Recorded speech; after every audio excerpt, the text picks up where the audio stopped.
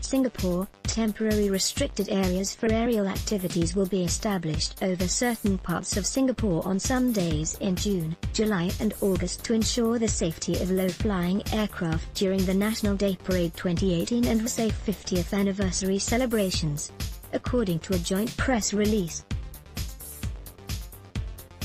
On Friday, June 1st, by the Civil Aviation Authority of Singapore, CAAS, and MINDEF, the temporary restricted area will encompass the Marina Bay floating platform and the surrounding areas, and will extend from ground level to 600 feet above mean sea level. Map of the temporary restricted area for the conduct of aerial activity.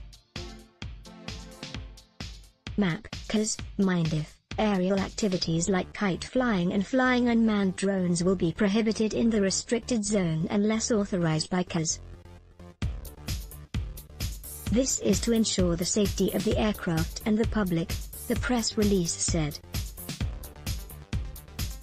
Unauthorized conduct of aerial activities in the temporary restricted area is an offense. If convicted, a person can be fined up to 20,000 Singapore dollars in the first instance, and repeat offenders can be fined up to 40,000 Singapore dollars and or imprisoned for up to 15 months, according to the media release. Here is a list of dates and timings the temporary restricted areas will be in effect. The dates and timings the temporary restricted area will be in effect. Table, CAS, MINDEF.